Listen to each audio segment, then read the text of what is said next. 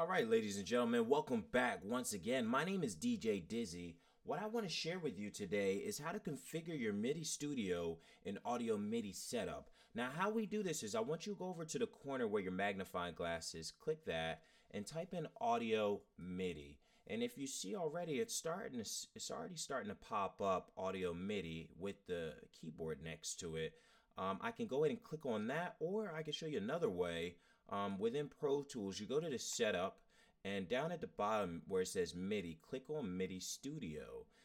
What that does is it pops up, you look up top right here, a different screen that popped up. I'll go ahead and click on Window, and I go to Show MIDI Studio, or what I can do is I can press Command 2, and that opens up my MIDI Studio. Now the parameters up top, you have this bar right here where you can control your icon size, how big and how small you want them. You also can change the configuration. You could add a new configuration, or you can edit the previous configurations. I'm gonna keep it default.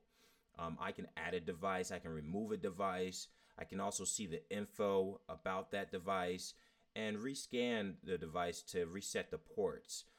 Also, I can test the device to see if the ports are working. Help is self-explanatory. Let's go ahead and start and dive into it. Now, how we go ahead and do first is we're going to go ahead and click Add Device.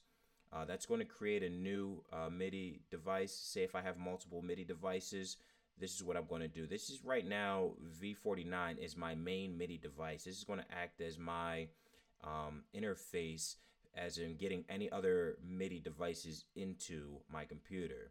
So what I want to do is I want to take this new MIDI and I want to get it into this interface. And how I do that is I take the MIDI devices, the new one, I take its output and I click on the triangle that's going out, and it creates this rope. What I want to do is I want to bring this into my V49 port.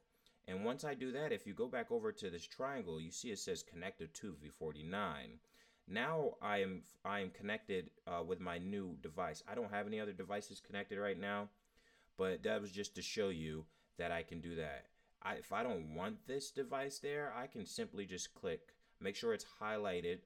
The yellow usually makes sure it means it's highlighted, and then click Remove Device. I don't want that no more. Say for instance, I wanted to just see some info about this MIDI device. I'll go ahead and click Show Info, and what that do is it'll pop up this box right here. And what I can do is I can now change the device name, find its manufacturer, and also find the model if it hasn't done that already.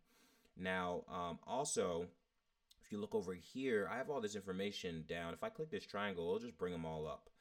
I can bring it back down. It will just show me all the information. I can change the ports, whatever.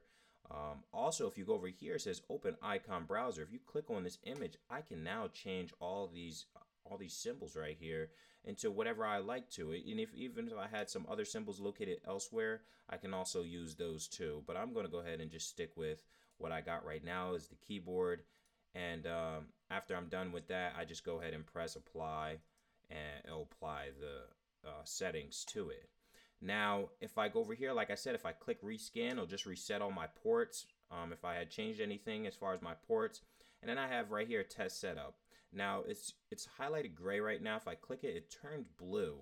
Now if I click on my MIDI device, you see how this import right here is now blinking. That just means that my signal is working, so that this device right here is now working. I'll click it again just to turn off the setup, and that's it. That's pretty much it, ladies and gentlemen. I just wanted to go ahead and show you how to do this. If you like my video, go ahead and leave a comment in the box. Also, go ahead and share and subscribe for more videos.